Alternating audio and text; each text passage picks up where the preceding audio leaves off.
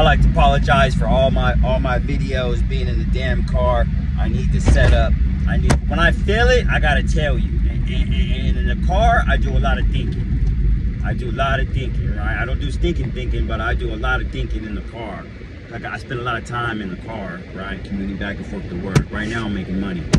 But anyways, listen, man, in life, it's sad to say, but there's individuals who are leeches, vultures, and cockroaches.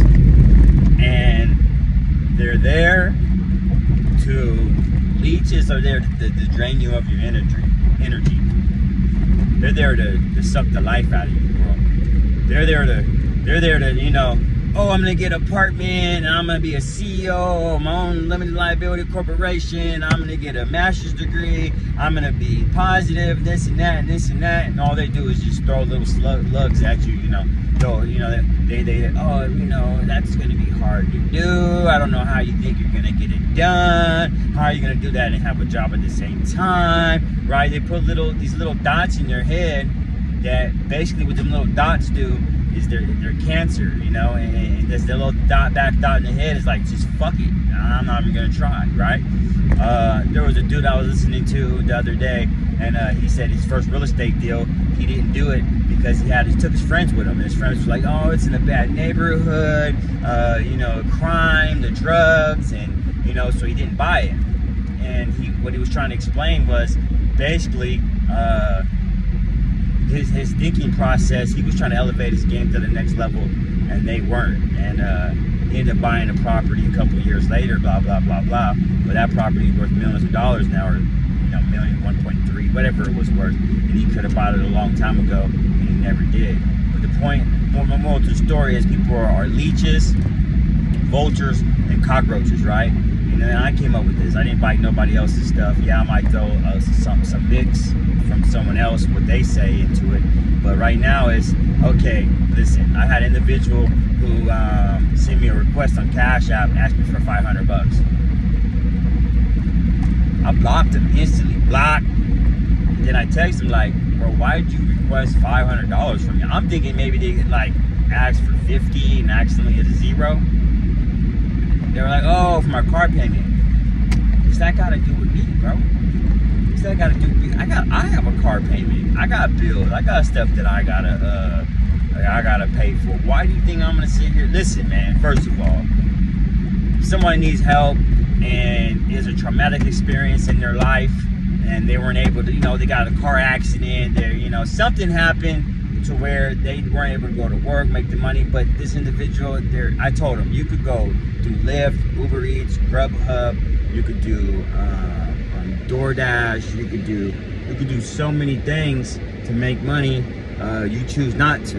You choose not to expand your horizon, and you know, you choose not to do it. So then another person got the nerve to ask me to borrow $2,000. Like, bro, I don't understand where this is coming from, right? Why do y'all? Oh, I'm probably because I'm flexing. I'm flexing all that money from last summer. I spent 10 bands on my teeth. You know, I'm getting my teeth done. I'm getting my teeth. I can eat something. I can eat food. I'm getting my teeth done, bro. Like, I spent 10 bands on that. Like, yeah, I made the money. I flexed it. I took pictures with it. But, you know, maybe that's the reason. Maybe it's my fault. It is what it is. But it's good to expose the vultures, the roaches, and the leeches. You know who they are. Because when I was asking for something, nobody gave me anything. So now, but now I have something you want to ask me. You know, I asked you for kibbles and bits, crumbs. You didn't want to give me a crumb. Now you want to ask for a whole slice of the pie. You want a big chunk of the pie. You. Seagulls. Mine.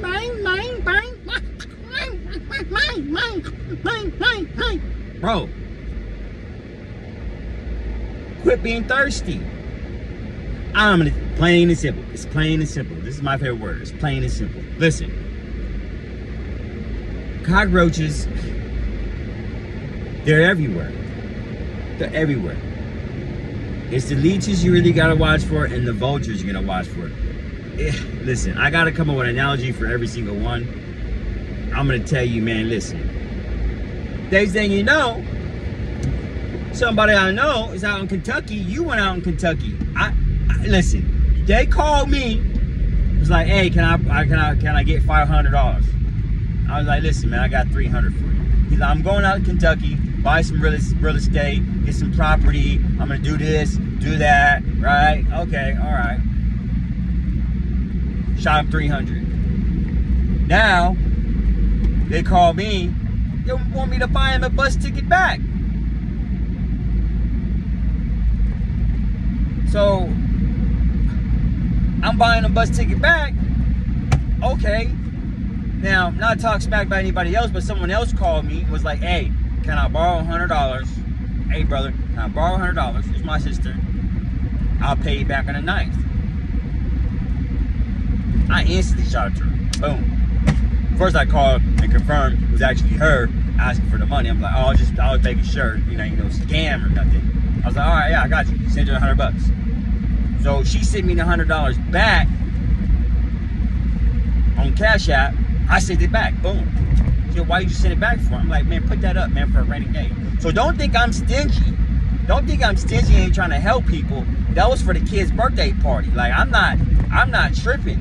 You know, that's not, I don't help people with self-inflicted wounds. You know, she's working. She's you know, basically a single mother parent. She's working, doing what she's supposed to be doing. So when you ask me, can you borrow her or not, I'm gonna shoot it to you. And then you shot it back to me, and that's when it was like, oh, you shot it back to me. You didn't have the intentions on getting over on me. You wasn't a seagull, you wasn't a vulture, you wasn't a leech, you ain't a cockroach.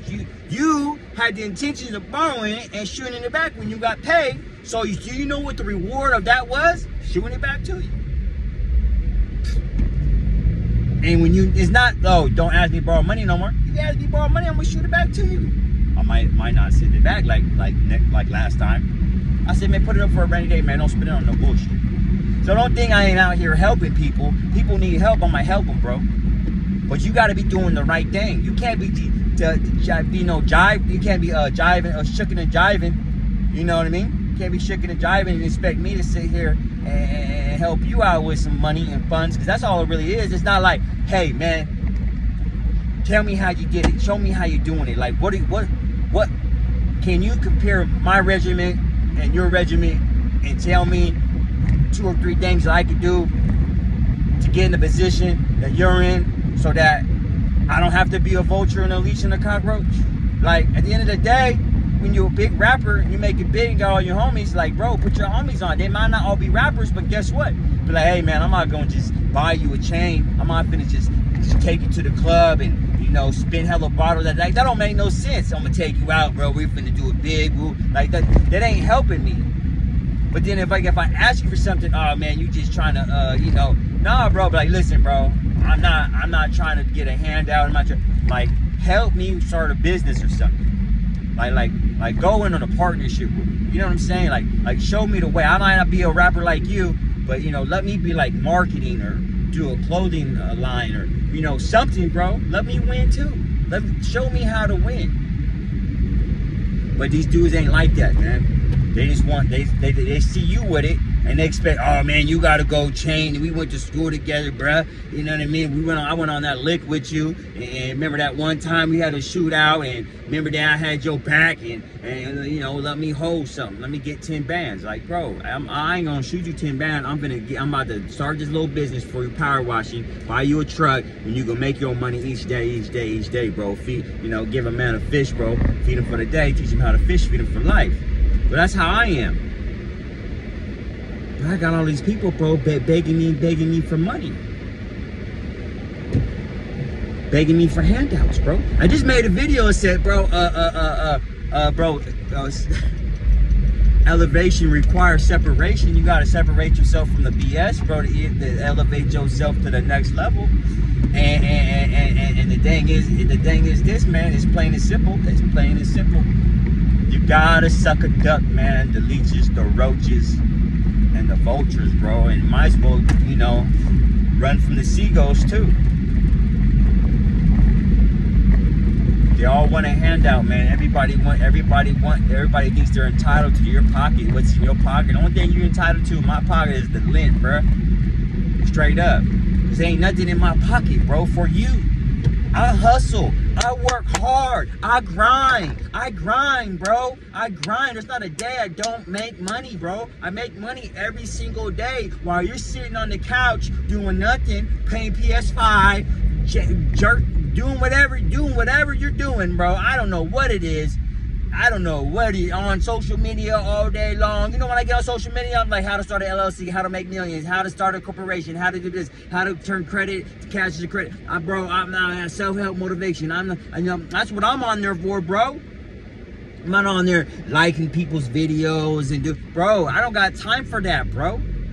You're sitting on the couch doing nothing, eating ice cream. And then you want to come and ask me, bro? Come on, bro. You got to do your own thing, bro.